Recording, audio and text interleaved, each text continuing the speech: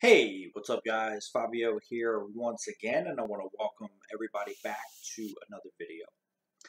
And today I'm coming at you with another Dolph Lundgren review, continuing on with the Dolph-a-thon.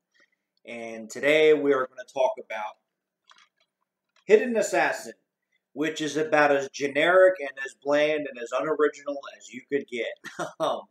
I kind of forgot all about that with this movie. But yeah, it's about as bland and unoriginal, and you could see it coming a mile away as you could get. So there you have it. But before we go any further, if anyone would like to help contribute to the channel by sending in a paid request, you may do so down below in the description box. There's a link to my PayPal account. No amount is too big. No amount is too small. It does not have to be just a movie review. It could be a TV series or cartoon, comic book, video game, music, random thoughts, rants, streams, commentaries, and anything in between. That's what it's there for. So again, if you're interested, go ahead, send one in, and I will get to it as soon as I possibly can. And for those that have sent them in before, thank you. I greatly appreciate it. It means you guys actually care about what I say and do here on the channel, and you want to see me try some different things. And it does motivate me to keep wanting to make videos. So it's a win-win for everybody. You guys get more of the type of videos that you want to see me cover here on the channel, and I keep making them. And at the end of the day, everyone goes home happy, just like they used to say at Blockbuster. So thank you. Hidden Assassin. Again, this is about as unoriginal and generic and all that as you can get.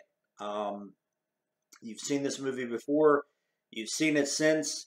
There's better ones that are out there. There's definitely worse ones that are out there, but this is pretty bland. This is pretty forgettable.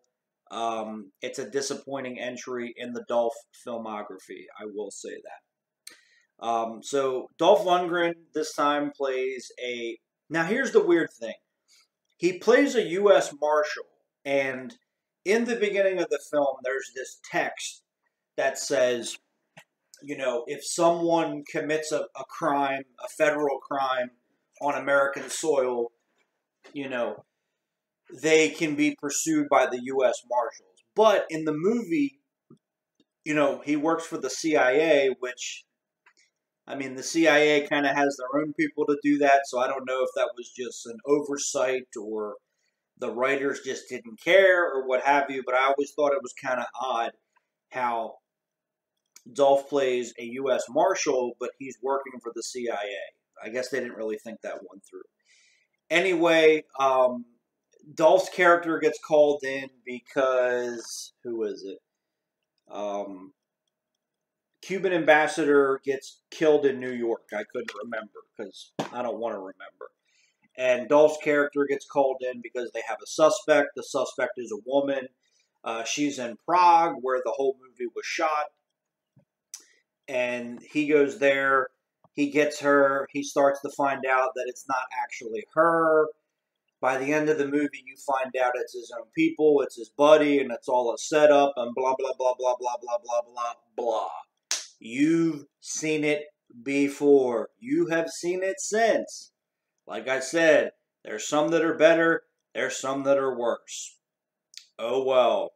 Yeah, so this is disappointing for many reasons. Number one, you have Dolph Lundgren and the director of First Blood, Ted Kotcheff, who also did Uncommon Valor, right? Didn't Ted? Yeah, Uncommon Valor, which is a very underrated movie as far as I'm concerned.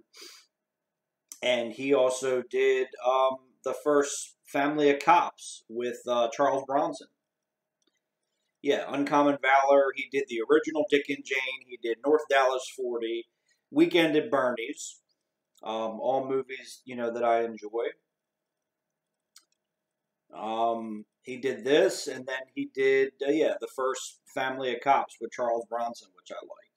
So you have Dolph Lundgren and the guy that did the first Rambo movie and Uncommon Valor, and you got nothing. Now, I don't know if just the script was that bad or it was by design or what have you, but considering that you have two pretty big names in this genre working together, you would have thought that they would have got a little more bang for the buck. They would have got a little more out of this movie. But again, I don't know if the script was just that bad or things changed or what have you. But yeah, it's pretty unoriginal and pretty bland.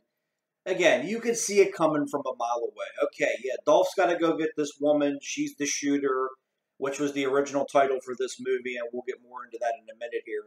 And then they spend time together, and you find out that it's not her, and then there's the twist at the end where it's his buddy. You've seen it all before, folks. You really have. You know, the one thing actually a couple things I'll give this movie. It is well shot. It's well directed. So I can't complain about that. Like I said, the whole movie was shot in Prague. It was supposed to take place and be shot in France, and then they changed it. Thank God, because fuck the French. So then they switched it to Prague. And, I mean, Prague looks nice. I've never been there, but, you know, the movie looks nice. Dolph does fine, you know, with what he has to work with. John Ashton's in the movie. Spoiler alert, you find out he's the shooter. He does fine. It's always good to see him. Gavin O'Herlihy, who played Fraker in Death Wish 3, which is a much better movie. He plays your typical government slimeball. He does fine in the film. The lady that you think is the shooter and her and Dolph end up getting together, she does okay. She's not the best actress in the world. She's not the worst. Of course, they always in all these movies they always force the fucking romance, and I hate it. Again, I don't know how many times I've had to say it. I'm gonna say it a gazillion more times in the future. You don't always have to have the love. Fuck, I'm so confluffled. Here I go making up words again. You don't always have to have the love story in there. Not every single movie, whether it's an action film or it's a horror film or whatever, you don't always need the romance. You don't need to shove it in there. And it bothers me, particularly in action movies, because I think there's a shit ton of action movies out there which didn't need the love story. You don't always have to force it in. It's rather annoying. So they try to do that, which, again, really pisses me off. There's some decent bits of action. There's a couple of car chases. There's some shootouts, some fisticuffs. There's an action scene where Dolph is like running on top of a train, which he actually got hurt doing that, and him in pain is real. It's not part of the acting. But you've seen it all before. You've seen it all before, folks, and you've seen it since. It's just another generic movie. Unfortunately, Dolph Lundgren had to be a part of it. I'm sure they paid him well. But this is one of the many Dolph Lundgren movies, whether we've talked about it before, whether it's Cover Up or fucking Pentathlon, and it's going to be a lot more movies where, you know, again, I don't know if it was the script. That's just how the script was written, and it's like, okay, well, let's try to put something together here. Or it changed as it went along, or, again, the money wasn't there, or what have you. But, you know, I guess Dolph had nothing better to do. You know, again, I'm assuming that the paycheck was nice. I'm assuming there was a good deal there, or that's all he was offered at the time. But, you know, it's like, okay, I would much rather have him do a movie like this, the one at the bottom, which is actually the only good movie in this 3-pack. This 3-pack, by the way, I don't know if it was my very first DVD update or was one of them when I called them DVD updates, because that's what I was still buying mostly at the time. But I think this was in the very first DVD update, and I'm getting rid of it because the good ones on Blu-ray, the other ones I don't care about. I think Hidden Assassin has a Blu-ray overseas. Actually, Blackjack does as well. But I don't care about these two movies. Again, this, you know, I wouldn't even call it a time waster. It's a waste of time because there's so many better variants of this movie out there. Way better variants of these movies out there. Overseas, it's called The Shooter. That was the original title. And then for here in America, they changed it to Hidden Assassin. Why, I don't know. And they cut like 15 minutes out of the movie, but all the scenes that they cut were more, dramatic fluff scenes. So again, sometimes things need to be cut. Sometimes things get cut for a reason. But yeah, um, at the end of the day, honestly, like with pentathlon, if you are a hardcore Dolph Lundgren fan like I am, I wouldn't recommend this. You've seen this movie before. You've seen a better version of this movie. You've definitely seen worse versions too. I'm not going to lie. But skip it. I mean, in all honesty, just skip it. I've only ever seen this movie one other time when I bought this DVD over 10 years ago.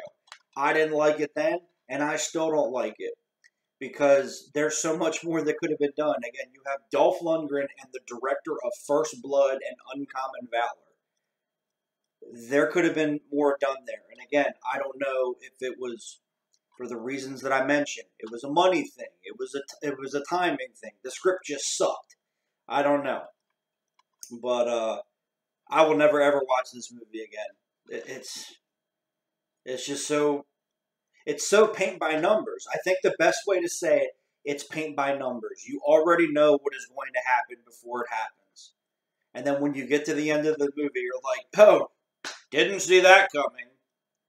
So yeah, so I'll call this a mild rant because, it's just so much better. And again, it's not just Dolph, it's everyone. It's every single actor, whether it's this genre or others. They have good movies, they have bad movies. They have shitty scripts, they have good scripts. They have good budgets, they have shitty budgets. They have good directors, they have bad directors. Every single actor deals with it. But, the ones that I like, I get a little mad sometimes because there's always potential to do something with these guys. And like I said, I don't know if just they paid Dolph a shit ton of money and he's like, yeah, I'll do that. I'll go to Prague for a few months. Or his agent was shitty at the time. He's like, hey, Dolph, we want you to do this. I don't want to do that. Well, you're doing it, and they're going to pay you $5 million. All right, well, I'll be there. I don't know. But I'm never going to watch this movie again. I don't suggest you watch this movie because, again, it's paint by numbers. You will figure the fucking movie out, even though I gave it away, but who cares? Fuck this movie. Next up, don't worry, we're getting to the good ones, some good ones next. Next up will be Silent Trigger, which I love. I would definitely put it in the top 10. I think it's one of Dolph's best movies. And, he got to work with a great director on that one, Russell Mulcahy. So until the next time, as always, thank you guys for watching. Take care, and we will talk later. See ya.